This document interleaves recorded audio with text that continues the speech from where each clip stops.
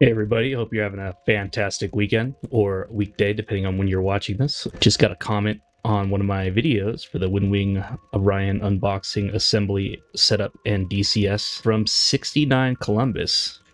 Love the name, love your avatar. Ron Swanson, I got him on plenty of shirts. It says, "Hi, I seem to be missing something. The Orion works fine in the software and everything works. In the test page, all the inputs show up on screen as I manipulate them. However, in DCS, the adjustment controls page doesn't seem to recognize any inputs from the throttle base and F18 handles. I don't have the stick. What am I missing? Also, in SimApp Pro, clicking the cloud option doesn't load up anything, not even WinWing default settings. It's just blank." Okay, I don't know why there's a read more, show less. So let's go check it out. All right, so I got the SimApp Pro app loaded right back here. I just updated my firmware. If you guys have to do that, make sure you're plugged directly into the motherboard, or you have one of those splitters that you can disable the ports on. Okay, you'll see that I can manipulate it. Backing out, you go to the top right, you'll see that there's a login section. All right, make sure that you are logged in. If you log out, there should be a login button somewhere on the top right. Make sure you have a WinWing account. You might have to go onto their website to create one. If you don't have your account logged in, you cannot go into the key binding section and click on your device.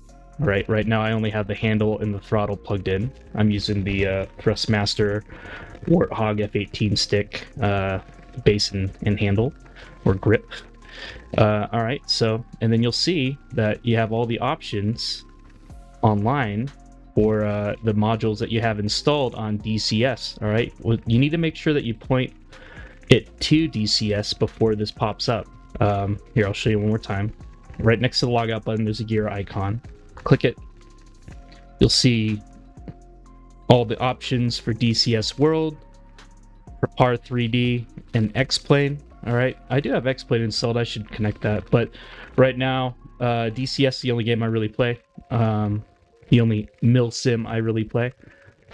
Sorry, purists. And you'll see that it is going to the install path. If you need to connect your install path, you just click these three dots, and you can find it again. Okay, DCS Open World. Okay, boom. There we go. We're there. All right, and then the user data path, you need to make sure that your saved games folder is also there. It usually finds this by itself, but if you have to connect it, say you're using Steam, you know, you need to connect it that way.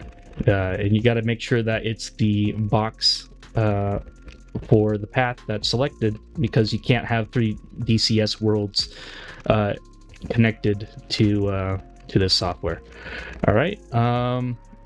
So after that, you can click on your modules, which one you would like to download on the lower right, which one you want to run on the lower left.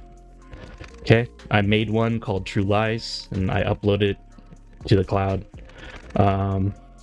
I don't know if mine will show up if you look for it, but there you go. All right, they have a lot of different modules you can select from the user files. There isn't one. You can make one and upload it yourself, and then other people can download it. It's pretty useful, especially if you're just starting a new module, one that you don't already have mapped out. It's a good start, and then you can go into the game and modify it just a little bit. All right, so let's show what adding some custom commands in the DCS game looks like. Lemon water, it's perfect. Okay, now that we're in DCS, we can program the throttle and bass.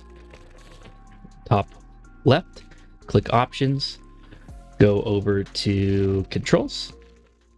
Okay, everything you have plugged in to your computer that is a input commander or an input controller will show up on this list.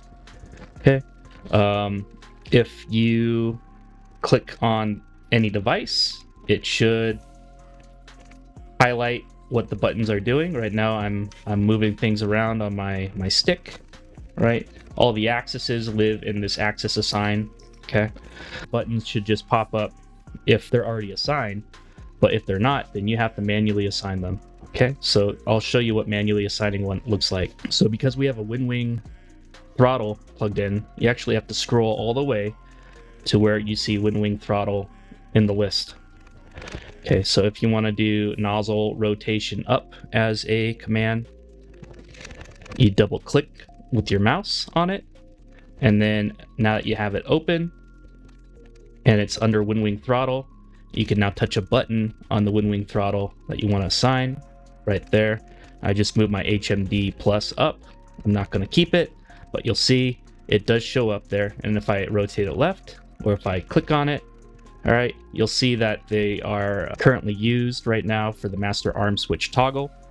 Okay, that one's not being used. That one's not being used. But in the Apache, it's being used for my brightness, for my eyepiece. Okay, so yeah, I hope that helps. If you have any more issues with that, leave it in the comments, and I hope I can help you out.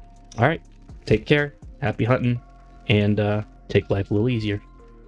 See ya.